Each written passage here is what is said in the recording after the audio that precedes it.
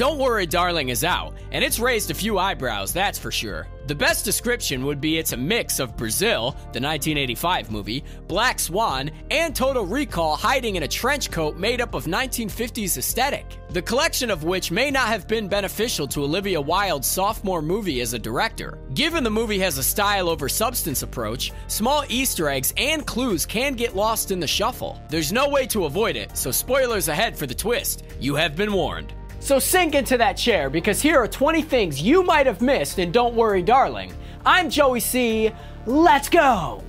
It is rather odd that in the 50s utopia that Frank, Chris Pine, created, all the wives take ballet. Stranger still that they would all wind up in the same class with the same instructor, Frank's wife Shelley. The narrative purpose is to have Frank's influence bleed into the life of our protagonist no matter where she is. Ballet being both physically and mentally taxing would leave a high trace on Alice's psyche, but these scenes are very reminiscent to another famous psychological thriller. In fact, I foreshadowed it in the opening. Don't Worry Darling makes use of the same cinematographer as Black Swan. This could explain why the movie makes use of the overhead shot so often. It's not all bad though. When the camera mimics an overhead shot using the miniature of Victory, it has the same eerie feeling as the one in The Shining when Jack looks down at the maze. But watching cars pull out of the driveway just sorta kills the mood.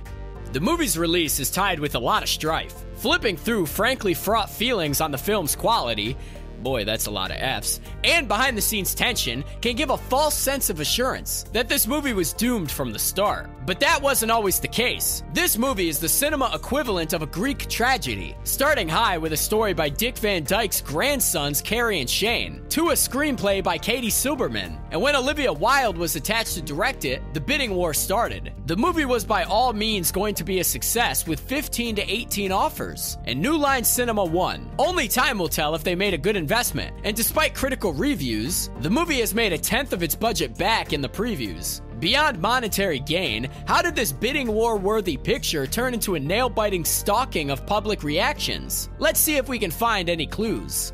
For context, the MPA is an organization that gives movies their ratings from G to R, and they have a real vendetta against sex in movies. Like really harsh. No exaggeration, they hate it more than violence. Which is why a movie like I Am Legend, filled with zombie-like creatures, explosions, and gunfire is only PG-13. And The Thomas Crown Affair, 1968, is given the dreaded R rating. Olivia Wilde had a pretty interesting run-in with the big brother of movies when she was forced to cut scenes from the trailer for old DWD, baby. All because the rating board felt they were just too raunchy for advertising. While sex is a factor in this movie, it isn't as important to the story as Olivia Wilde had led it to be. There are very little, if any, direct nudity in the film.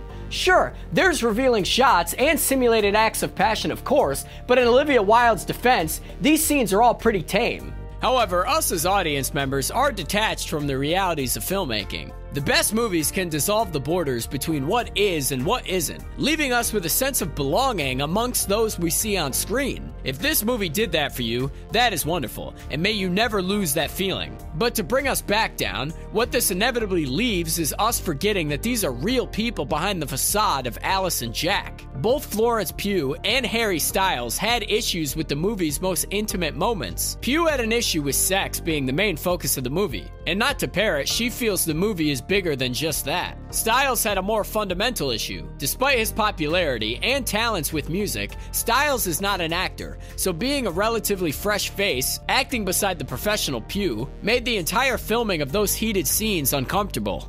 On that note, we won't get into Styles' acting just yet. He is safe for now. We'll instead focus on the thing that made his name in the public eye: music. Listening to the movie's soundtrack closely can tell you things about the characters and their motives. Or it can spoil the ending just through the genre's built-in motifs. In the movie, Alice's mind meanders from task to task as she hums a horrifically catchy tune. This tune is from her real life, which we learn later on in the movie. In the reality beyond the movie, Pugh and Styles work together to make With You All the Time, a catchy clue as to the abusive reality that Alice lives. It was also apparently completely composed by Styles in just under 5 minutes, joining the ranks of quick turnarounds in movie history. Okay, time to address the elephant in the room. Harry Styles is not an actor. He's quite attractive, and he's extremely talented. but very few casting directors would jump to the conclusion to cast a pop star rather than an actor. So, it should be no surprise that he was not the first choice. Originally, we would have seen Shia LaBeouf as the controlling husband, and this is the start of a lot of drama. The events go as such. According to Wilde, there were some creative differences between LaBeouf and herself that led to an ultimatum. See the interview Olivia Wilde did with Stephen Colbert. What happened between Pugh and Shia? It's unfortunately unclear. Whatever the reason, he is replaced with the hot-faced Harry Styles. And the movie is definitely different because of it. If you are a fan of gossip and reporters following strings connected to thumbtacks with photos on a corkboard, then this may be a topic to dig a little deeper into. For those who have made the long trek along the gossip roads will inevitably find themselves uncovering odd casting choices in retrospect. Olivia Wilde was originally planning on portraying the main character herself. So what changed? Well, what happened is Midsummer happened, and that made the director fall in love with the endlessly talented Pugh, and that's why she was chosen for Alice. If it had not been her acting chops, scenes with the rather wooden Styles would suffer immensely. Not that the chemistry of Pugh and Styles isn't apparent off-screen, allegedly. For example, about halfway through the movie, Alice is begging Jack to realize that Margaret had tried to unalive herself. Pugh's performance plays a pivotal role here. The slow boil of her character is such an important part of the puzzle that without her, the movie would feel even more incomplete.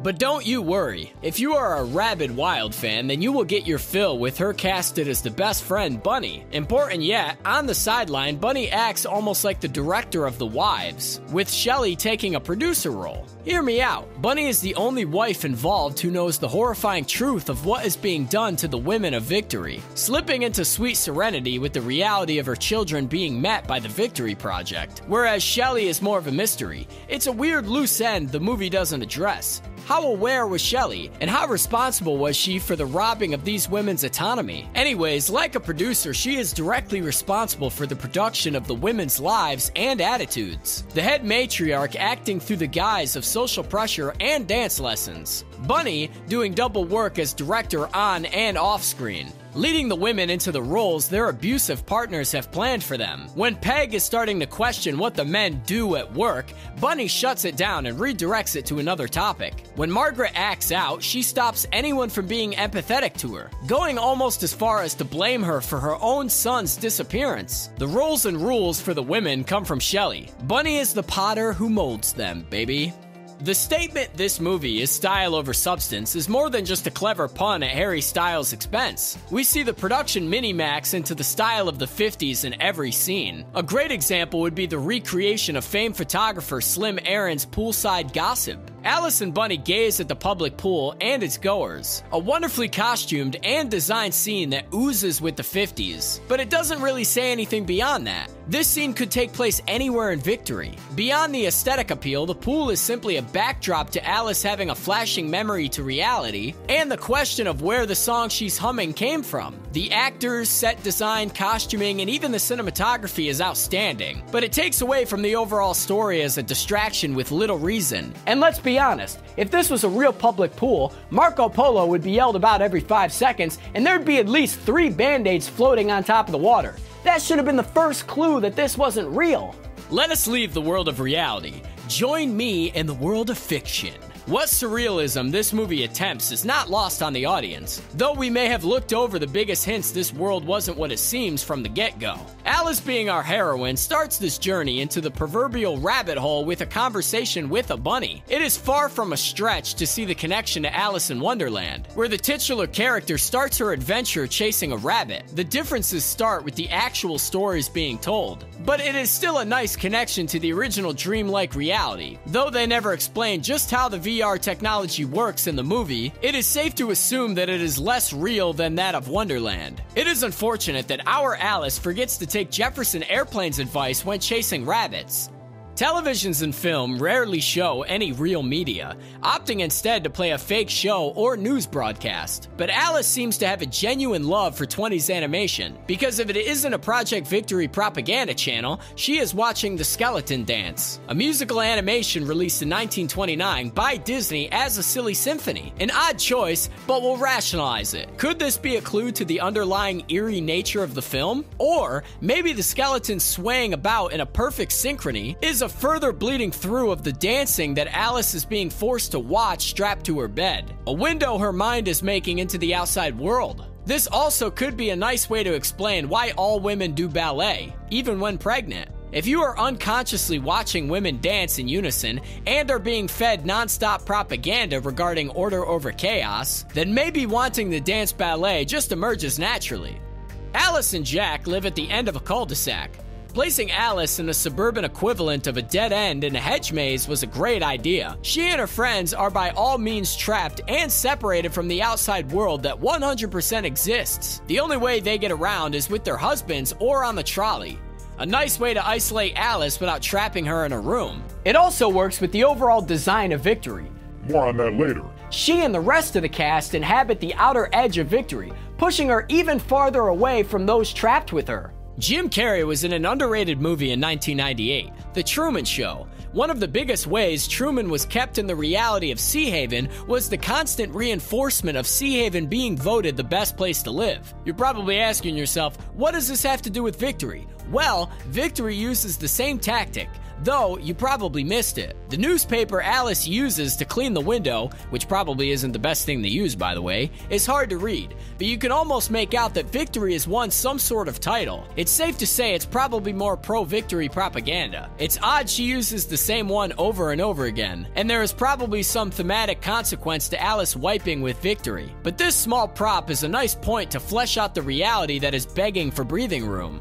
Dolly zooms are a camera motion that are used sparingly because of how intense they are. Adding a dolly moving from or to an object of a shot to the zooming in or out from that object. There is a shot like this in DWD, but it's done with a Steadicam and no zoom. The famous shot of Alice being crushed by the wall of pictures is replicating the look and feel of a dolly zoom. The fact that it is done practically gives the cinematography a nice depth. We are led to believe throughout the movie that Alice's experiences are real but ignored by others. Watching the flick, it is important to pay attention to costuming and set design. Remember that every aspect of the movie is a choice by someone for some reason. So it's an interesting choice that Victory is set up in a near spiral, or that the dress Alice wears has little spirals on it, or the mystery building that Alice finds in the desert on top of the hill has a spiraling road leading to it. Could the continued pressure of the spiral and circling patterns be a nod to Alice's hypnotism? If that can be called hypnosis. Her existence in the false world of Victory is brought through the torturous robbing of her own mind. Or we're seeing a face on the moon. Only a director's commentary can solve our conspiracies. Throughout the entire movie, Alice is in reality strapped to her bed, having images beamed into her mind. Her love, Jack, robs her of her life to give her a reality where she can be the submissive housewife plaything for him, and not have to worry about her stressful job helping others. Jack is far from a good person, or significant other. The canopy he uses to brainwash Alice looks a lot like the mirrored facility that brings you back into the real world. It also furthers the connection when both are shot in the same way. We only see the outside of the bed that makes up Alice's entire world once, and it's not even a very long shot, but in it the bed is framed exactly like the building in Victory is. Moving right along, we have a party to get to, and Jack will get mad if we miss his big musical number. The superficial promotion of Jack is a staple point for Alice, marking her descent into the truth of her reality. But unfortunately, we are leaving her focus for now. Even though knowing Bunny is aware of what's happening to Alice and is still gaslighting her is very chilling. But this night is supposed to be about Jack. We'll give him his moment, damn it. Harry Styles shocked the cast and crew with his bold improvisation during the weird chanting scene, barking the words like a cocked up Wall Street yuppie in the 80s. A high energy tension shot is exactly what this movie needed. Did you notice how unnatural Jack dances in this scene? Half tap dancing and holding himself up like a puppet. This could be a clue that he is just a puppet to Frank and Victory. Let's stay on Jack to round out this list. He has a poster on the wall in the flashback that is from Russia with Love, a James Bond movie if you didn't know. So here comes the depth that's missing in Styles' performance throughout the movie. Jack is a fan of James Bond, to the point where he chooses to be British in Victory, and chooses an Aston Martin to bring Alice home. An interesting tie-in, because the older James Bond movies are far from a fair representation of women. So having the isolated Jack idolize the old school ideas James Bond depicts of gender politics is a great idea. His misogynistic need to control Alice's life in a way he sees fit can be an extension of the dated ideas ideas of men and women, but the casting of Styles pries failure from the jaws of victory. Pun intended. He doesn't follow this through line, coming across as naive and faithful to Frank rather than controlling and an active agent in Alice's deceit. Okay, 2 quick ones for fun because that was a little unsettling. Did you notice how Violet always wears purple? Was this intentional or just a fun way to dress a character? And finally, Frank never actually denied Alice's accusations at dinner. He says he hopes people don't feel trapped instead of telling them that they aren't. Ladies and gentlemen and everybody else in between, you made it to the end of the video. What did you think of DWD? Did we notice anything that you didn't? If so, let us know in the comments below. And as always, everybody, thank you so much for watching.